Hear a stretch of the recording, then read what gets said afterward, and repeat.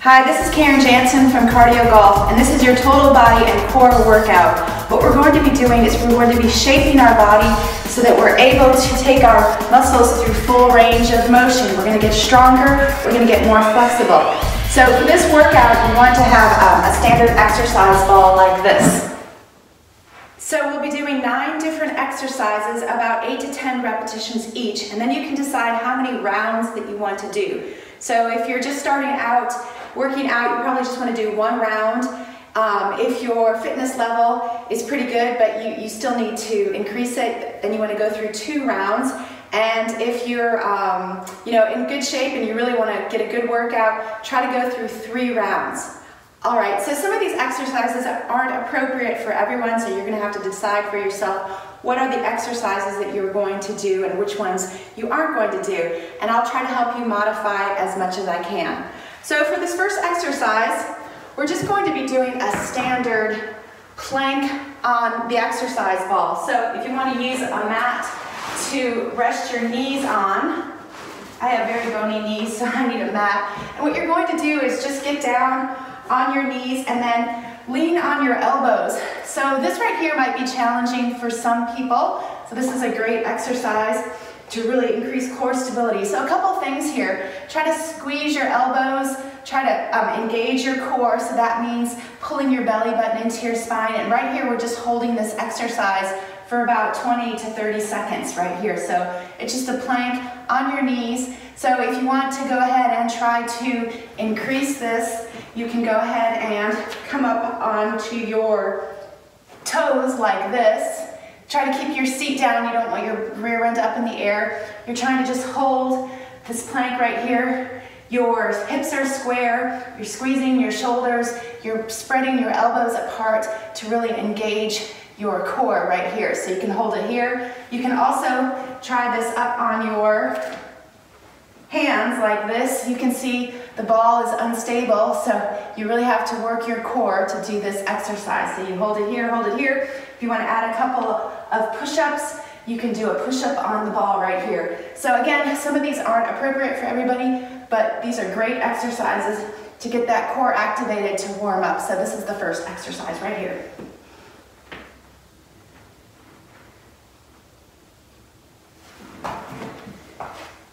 Good. All right, for the next exercise, and a lot of these exercises we're going to be getting up and down from the floor, and that's part of the workout. So it's good exercise to get down and come back up. It helps you with your functional fitness. So the next exercise we're going to be doing is standing up in a modified golf stance like this. So try to keep your shoulders back and down. Try to press your heels into the floor, and we're just going to be squatting. And once you squat down and set this ball on the ground, then you're going to push the ball out, really reach as far as you can, roll it back in, and then stand up. So this is a squat with a reach. Good, so this is a great exercise for your legs, for your back, for your core. Try to keep your abs pulled in, and then you can modify and go a little bit faster if you want to. Good, you can even add a reach at the top here, and then a reach at the bottom. So do about 8 to 10 repetitions. Good, start out slowly at first, and then if you want to pick up the pace and go a little bit faster. Good, squat with reach. Good, this should really get your heart rate up. Reach that ball. Nice. Good, drive those heels into the floor, about 8 to 10 repetitions. All right, good, set right here. Good, my heart rate's getting up. Nice, guys. All right. All right, for the next exercise, you want to go ahead and lay on the mat again. So again, like I said, getting up and down from the floor, standing up is good exercise. So we're going to do a little hamstring curl, something for our legs, but this is also going to work our core. So hopefully you can see me here. I'm going to lay on the mat right here and just press my heels into the ball. So your triceps and palms press into the mat. Your shoulders are down away from your ears. From here, engage your core. That means keeping that belly pressed into the back right there. And then you're just going to lift up onto a bridge right here. So you can see I'm lifting my hips up. So this might be challenging for some people. So you can just do this little hip bridge right here where you lower down you roll the ball out and then lift up right here. So this could be the first modification right here. So again, about 8 to 10 repetitions. If you want to pick it up and go a little bit stronger, you're going to lift up onto your heels into that bridge. Your hips stay lifted, and then you're curling the ball to your rear end. So you're really digging in with your heels. You're keeping your feet flexed. You're keeping your core engaged. Your triceps and palms are pressing into the mat, and you're curling with your hamstrings. Really grabbing with those hamstrings, trying to keep those hips up high. Good, great exercise. I feel this all in my hamstring. So 8 to 10 repetitions. Good, curl back. Really try to keep those hips up high. Reach out, and then don't just plop down when you're done. Hold it here, and then slowly articulate down, and then you can sit up. All right, for the next exercise, get that mat out of the way there. We're going to be doing an exercise to separate the upper and lower body. So I call it core rotators, standing on a ball. So what you're going to be doing is you're going to be squatting down, and again, this is a challenging exercise for a lot of people. So if you want to have people just kind of stay here and maybe stand up and do that little squat, that's fine. But if you want to go ahead and add that separation, what you're going to be doing is really reaching your arms, sitting into your heels, and then you're going to roll the ball to the right side. Reach your arms, try to keep your hips and knees square, and then go to the other side. Good. So try to have your heels pressed into the ground, and you're reaching the ball from side to side.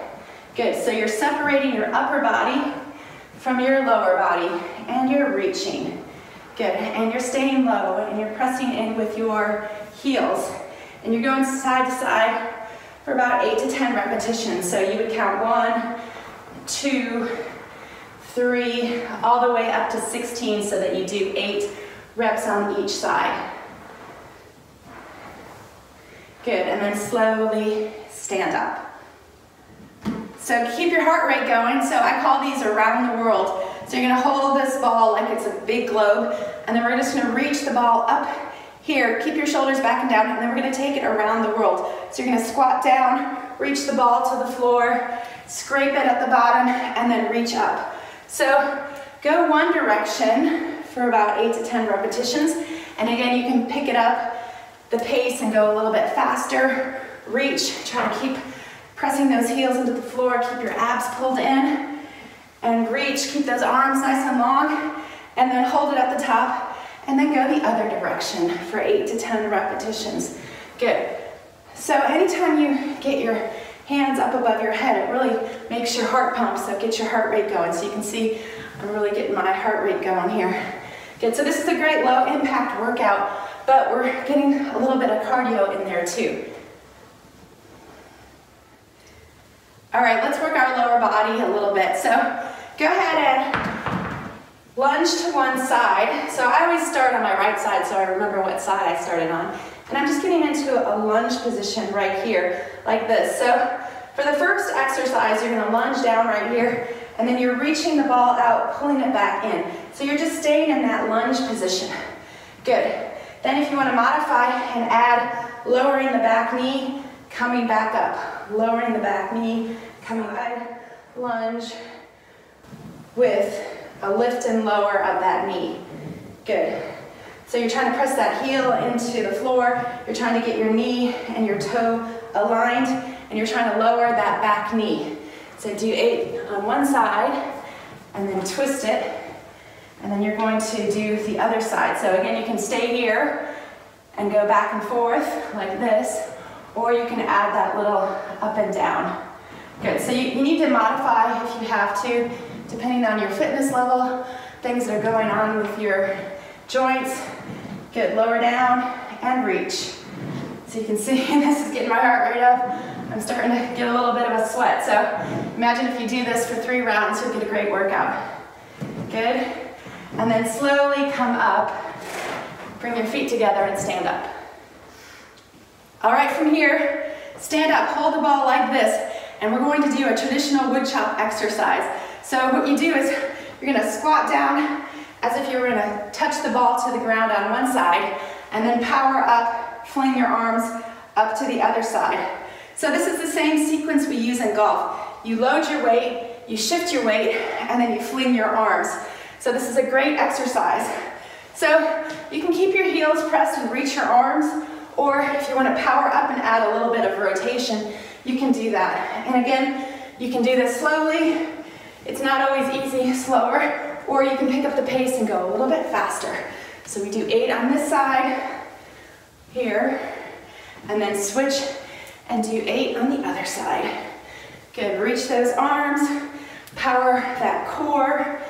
Good, you can do that little twisty motion with your hips if you want to. Try to get down low, 8 on this side.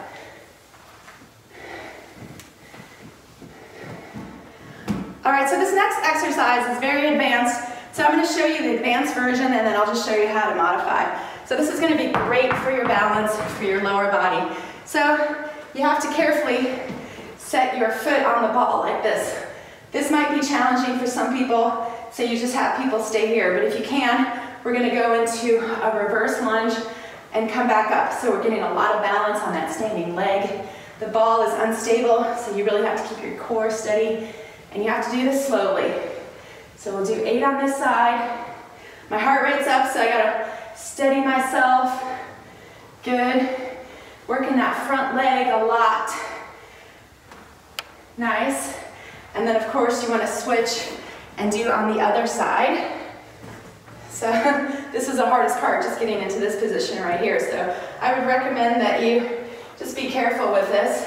And then you're going to do lunges here. So put your hands on your hips like here, put your hands out here, or pray like this. Whatever it takes to keep your balance.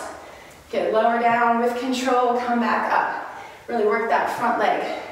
So do 8 on this side. Good. So for the modification, like I said, just standing in this position is great, or don't even use the ball, just put it to the side, and then just go into a reverse lunge like this. So do repeaters. So do 8 on one side like this. Great exercise. And then switch and make sure you do the same amount on this side right here. So it's just a reverse lunge, and it's a really great exercise for your lower body.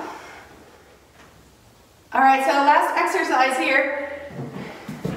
Grab the ball again. We're going to do a squat with an overhead press. So I'll show you the modification. So modified golf stance, you're gonna squat down and then press this ball above your head. Good. And then you're trying to get down low, trying to actually touch the ball to the ground and really extend up. Again, this is the same sequence as the golf swing. You load, shift, and fling your arms. Good, and you go up and down, up and down. If you want to add a little bit of power to it, you'd actually jump and land lightly. Jump and land lightly. Jump and land lightly. So you can make the workout as hard as you want to.